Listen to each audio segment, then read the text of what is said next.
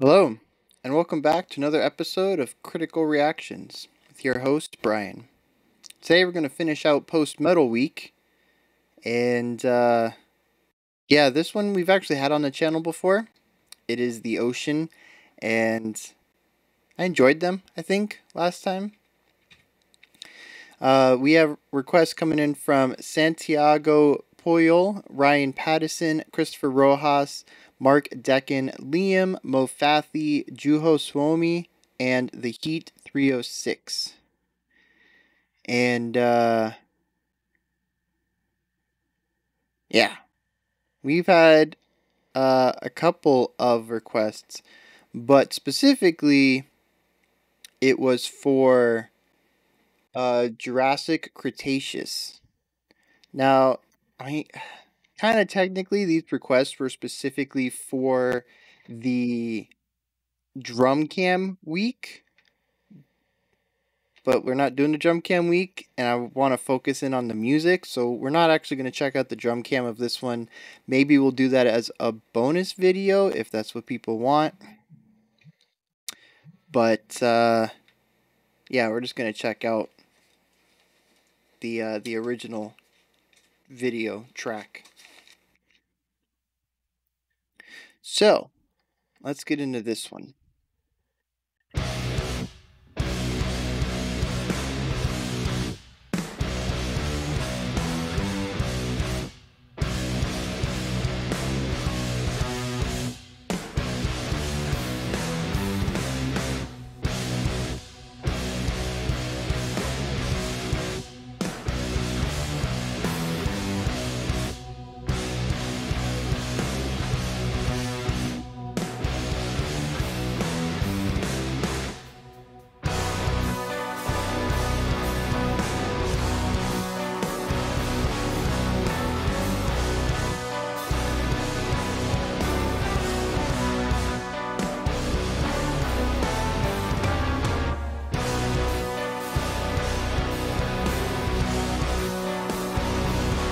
Repetitious. I guess that's what I should be expecting from this week's stuff. I do enjoy the melody line in the brass though.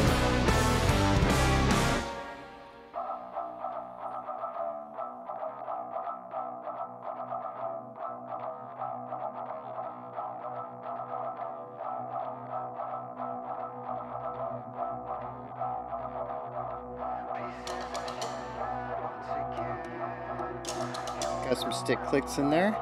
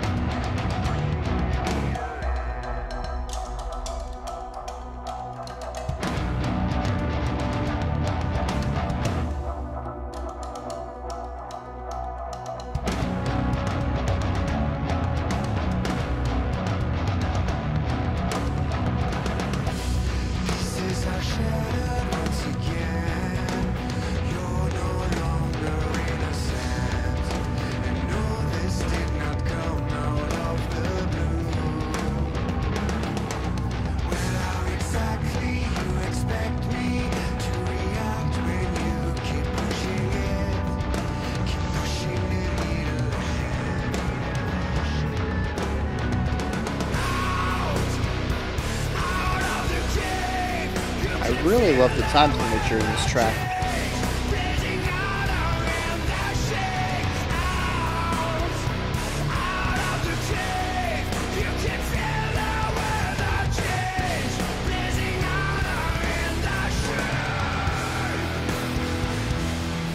I think it's something like 9/4. It lines up with 4/4 often, but there's always a small little hiccup every once in a while.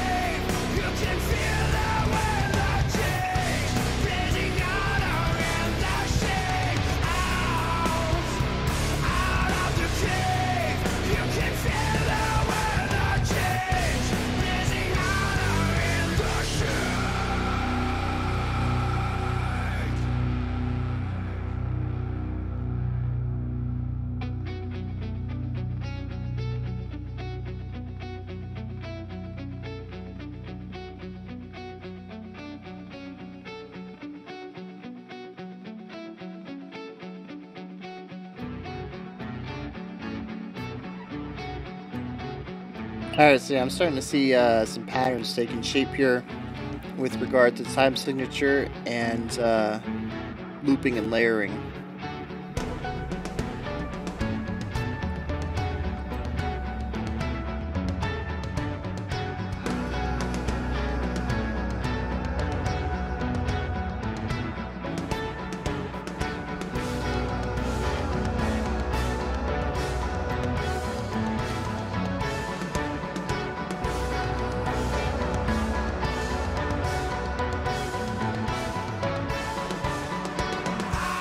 Lots of drum movement in that section.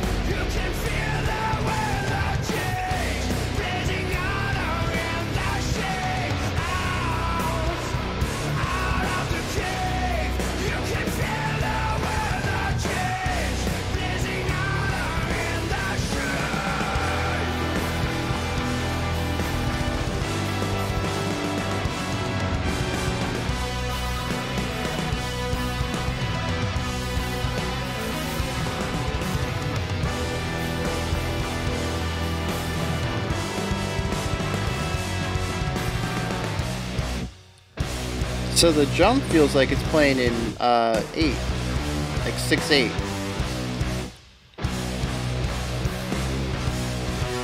Mostly because of the cymbals.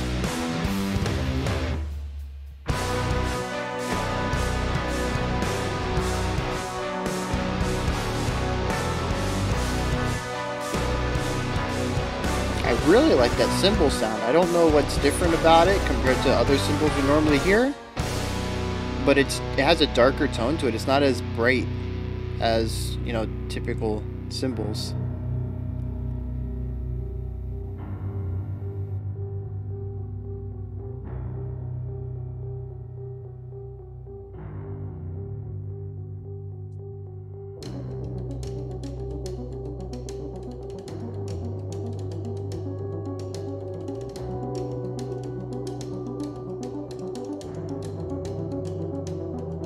I love the way this drummer feels like accents, what he chooses to put accents on.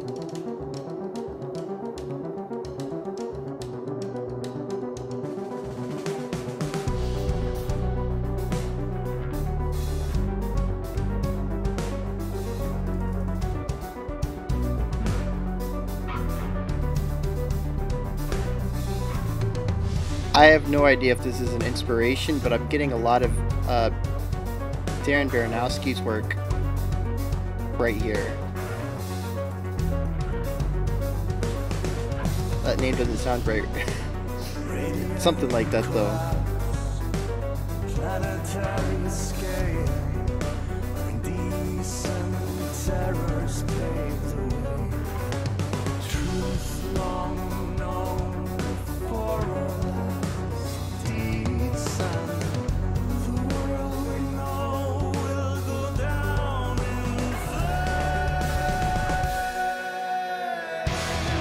Yeah.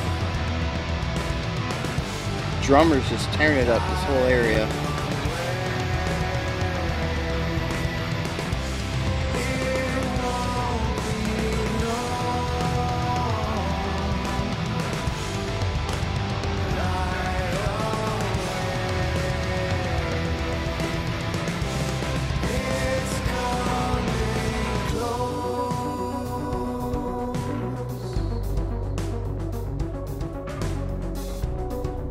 Yeah, certainly.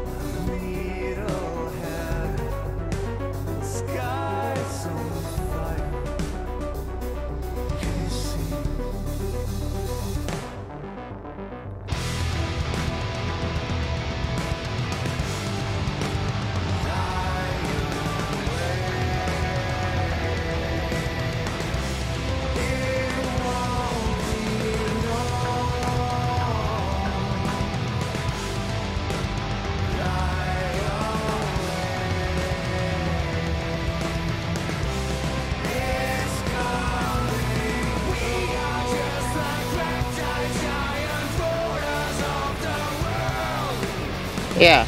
All right.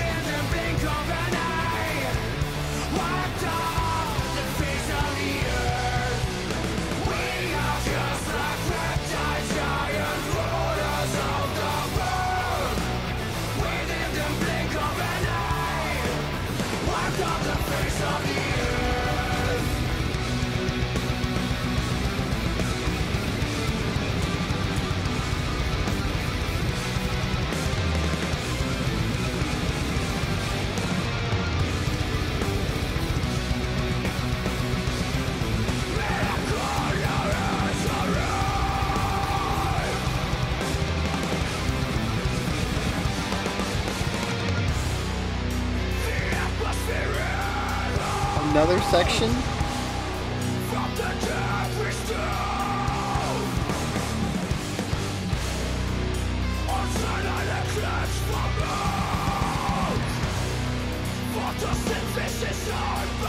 I like those cymbal accents going on back there. They fill up the space. There's a lot of silence, but they don't take up a lot of space, which is really important to keep the screamer front and center there.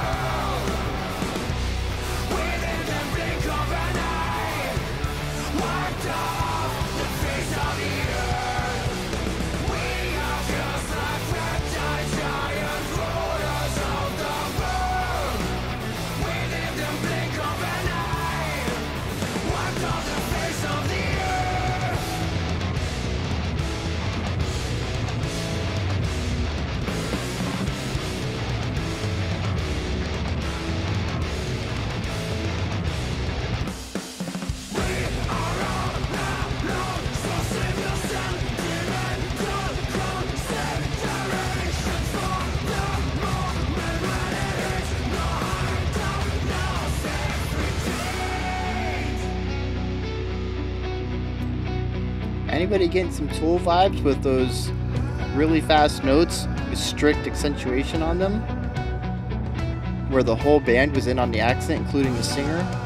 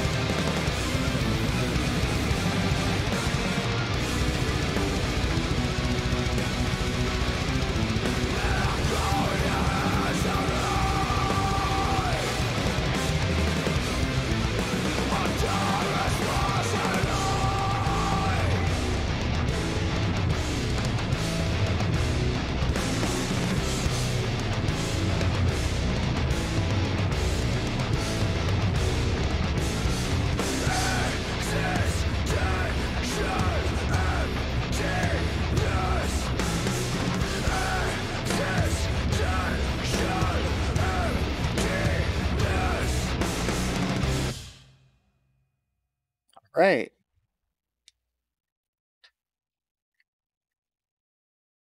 I'm gonna be honest, I really thought the song was gonna end several times before that. There were some really good stopping points in there. Alright, so yeah, is this post rock? I feel like that's a loaded question. I feel like anytime you ask, is this really insert genre? I feel like that's just a loaded question. You can't answer any of that. These genres are so strict, rigid, but also like ethereal. They don't really have much structure to them, despite being, 10 bajillion rules about what is and is not this genre. But also, sometimes bands are and sometimes bands aren't simultaneously. Um, but yeah, so to me though, this is sort of uh like progressive post metal. I hear the elements, like I hear the droning. We went through a long phase of the same kind of riff starting from the beginning, probably like 2 or 3 minutes, utilizing that first riff. I hear the droning, I hear the repetition, but this song also has a lot of movement, a lot of variety, a lot of harmony and layers. Um, it's like Isis plus Tool. Does that make sense to anybody else? It makes sense to me for some reason. Like, I hear a lot of Isis in here, at least what we listened to the other day, and also a little bit of Tool.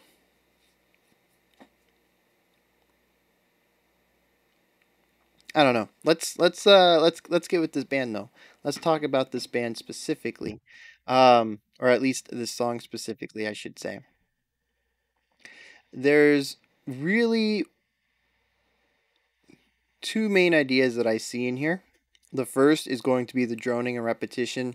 We see the same 3 or 4 conceptual ideas, which would be like the sound of a section. Like in a traditional song, the verse and the chorus are 2 separate conceptual ideas. You can, the verse sounds this way, the chorus sounds this way.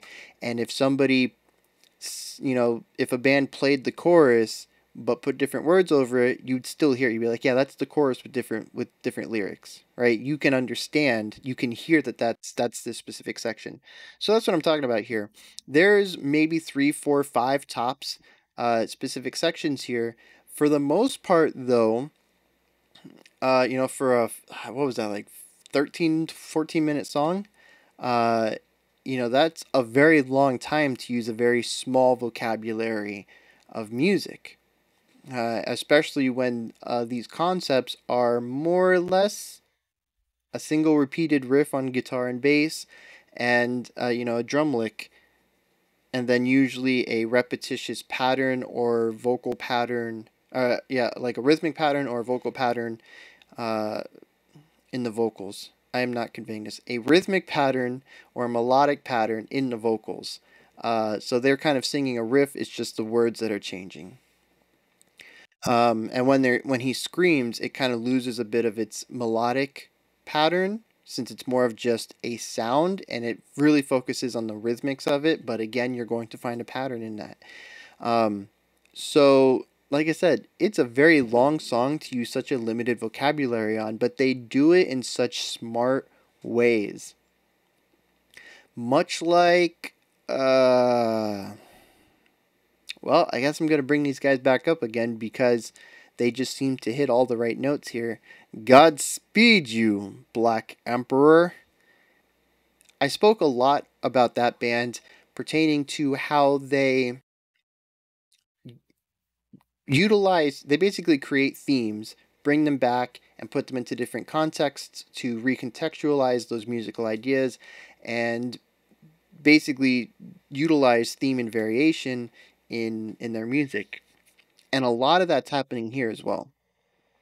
We might only have a few unique ideas for each instrument, but it's the way that those ideas are being contextualized against the other parts of the song. Uh, the main guitar riff shows up The main guitar riff shows up frequently in this song. Sometimes the chord progression is played let's see, less aggressively. Sometimes it's played with distortion, uh, but it pops up everywhere, and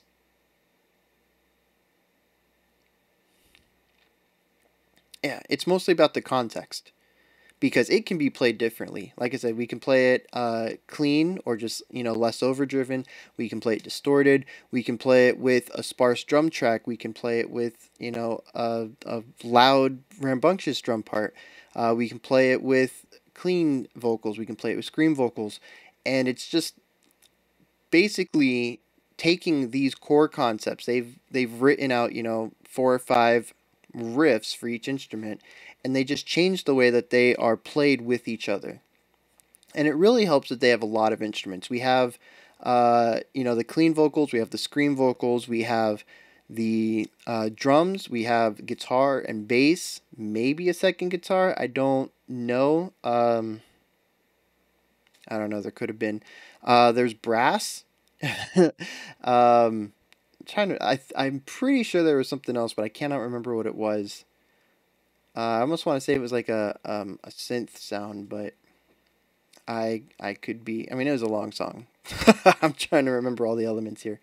But yeah, so they have all these different voices that they can pull from, and when they all have their own, three or four different ideas, then they have a lot of pieces to stack up and create different uh, concepts, like a sandwich. You have bread, you have cheese, you have meat, condiments, mustard, mayo, and stuff like that. You can make a lot of different types of sandwiches depending on how you layer this stuff, and that's really what's going on here. Um, However, they do keep me on my toes because where I thought we were ending, they came in with some brand new stuff. Like some of it was older concepts, but a lot of it was just brand new. Brand new rhythms, brand new melodic ideas, just but still building on. They were still taking the core concepts and embellishing them or changing them up just a tiny little bit to give them more oomph or a little bit more decoration on them, so that they're not just the same thing they've had. That's the variation part of theme and variation. Theme is just using older ideas with new context. Variation is putting embellishment, a little bit of ornamentation in the theme so that it's still, 70% the same, but now you've got, a little lick at the end, or a note you used to hold out, now it's, it used to be one quarter note, now it's 2/8 notes. It has a rhythmic change to it. Minor differences that change sort of it doesn't change the identity, but it changes the sound of the theme. And we just see a ton of that going on here. And like I said, that is kind of what I understand post metal to be. It's the droning, and it's the creation of theme and little variations on it. We can see that even in Russian circles, where they were not really putting much variety in what they played or how they what they played, specifically the notes that they chose, but there was a lot of variety in how that sound was created. They're playing the same notes on their guitar, but their amp and their stomp boxes and the dials that they've got, the end sound it changes. So that's their variation, is the sound itself rather than the melodic line.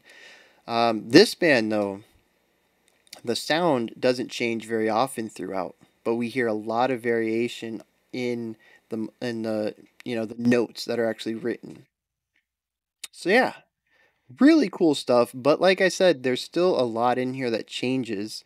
There's still a lot of variety going on.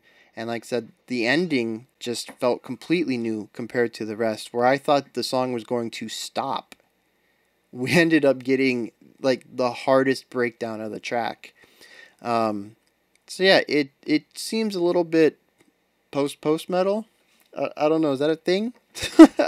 I don't know how these naming conventions work, but it does seem to be an evolution of post metal, kind of taking the core concepts of the droning and the repetition and bringing it back to some traditional compositional techniques, which I would just kind of seem cyclical. We got rid of the compositional techniques to bring in the droning. Now we're bringing them back, but we're also focusing on droning, and it's just really cool to see how these genres can evolve over time. I would never put this band in the same category as Russian Circles or Celeste. They are, I'd put them with ISIS, but I would not put them with Neurosis. So yeah, cool stuff though. Like, I really dug this. But again, like I said, I don't really think it's post metal. I would not classify it as post metal.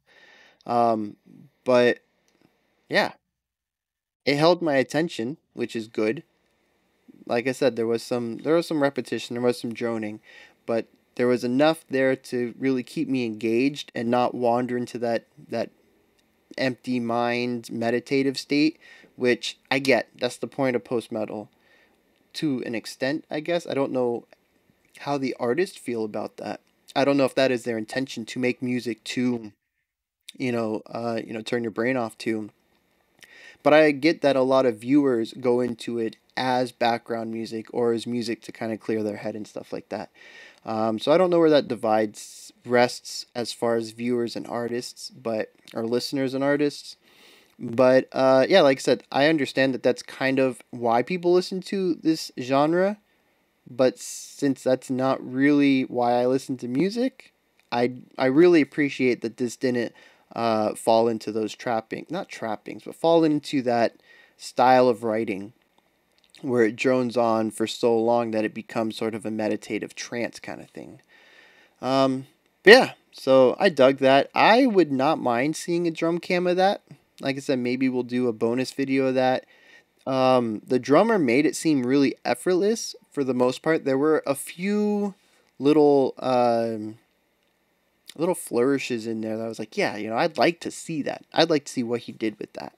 But for the most part, it sounded effortless. It sounded not simple, but not overly complex. Not anything I would have to see to understand. But again, as I've said before, I'm paying attention to a lot of different things all at the same time. And trying to visualize what one instrument is doing is just going to shut me out from the rest of the instruments going on. So not exactly great for what we're doing here.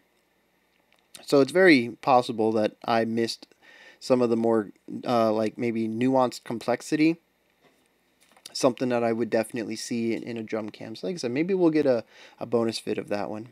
Alright, so that's where you guys come in. Now hit me up in the comments. Let me know what you thought of Cretaceous, I think I got it backwards. Jurassic Cretaceous by the ocean. And where you guys kind of put this on the genre line, the genre spectrum. Is this post-rock? Or maybe the ocean has done post-rock and this is not post-rock. Maybe I picked the wrong song but the right band. That happens from time to time. That's something inevitable. Me going in blind, I can't always make sure everything lines up perfectly. But yeah, while you're down there in the comments, you can also like, subscribe, ring the bell. All three of those buttons are right above the comment section. And there's also a description box nearby with links to all sorts of stuff like blocked videos and the request spreadsheet.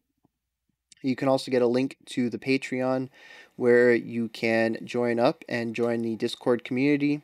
And there's a link to the special selection, which is through PayPal. We'll be doing a couple of those tomorrow. You basically get to tell me what you want me to listen to, and I do it. So far, no exceptions. I've done, I think, 30, almost 40 minutes was the longest one we've done so far. So that does not mean to give me the longest song you got. I'm just saying, so far we haven't had any exceptions, even though we've done some really long tracks. So, alright. I will be back tomorrow with some special selections. As I said, I'm going to aim for 2. 2 is my bare minimum, but if I've got time, I'm going to go for 3. And also Sunday, I'm going to try to get some done as well. Really want to get through these lists. The regular special selection is just about to hit 100. And the premium, I think, is at 8. So yeah, I don't want to burn through these and burn myself out, but I do want to get through them. I don't like having this list hanging over my head. That was not the intention. So, yep, we're going to try to get that done. All right, and if you don't care for the special selection stuff, you're just here for themed week. I will be back Monday as usual. And no matter what day you check me out on, I'll be back 5 p.m. Eastern Standard Time, 9 p.m. UTC. All right, so until you guys nope, I don't know where I was going with it. Until you guys check me out next time. Like, that doesn't make any sense. Alright, so until next time, you guys stay safe out there. Keep being fantastic. And have a great morning, afternoon, or evening whenever you choose to watch my videos.